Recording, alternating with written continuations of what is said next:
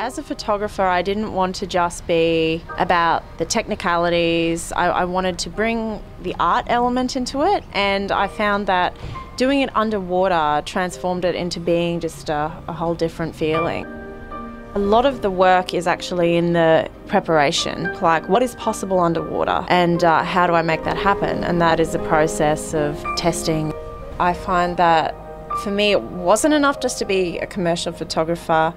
I found that there was a part of me that was also an artist.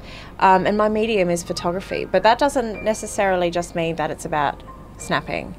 There's a process to it that I've spoken a little bit about, and it's about the prep work, and it's about the vision. It's not about turning up to a place and shooting what's there, it's about creating that place that you're going to shoot, which is what my work is, and that is the art. I found that when I've been in galleries, I've been one of the few, or if not the only, photographer in there.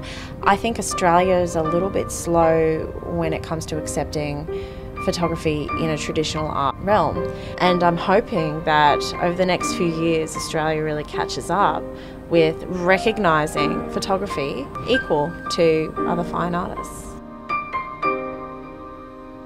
For me, doing, say, the Imaginarium series, that struck something in me where I was so excited about what it was, and people relate to stories that are fairy tales that they did know when they were kids. And some of my artwork, you'll see it's got a bit of a darker edge, but it still has that romanticism in it. And then some of the works are really bright and colourful, and that diversity is good, but it still fits in a style, and it gives me a lot of area to move when I can do both, but it can still look like Beth Mitchell.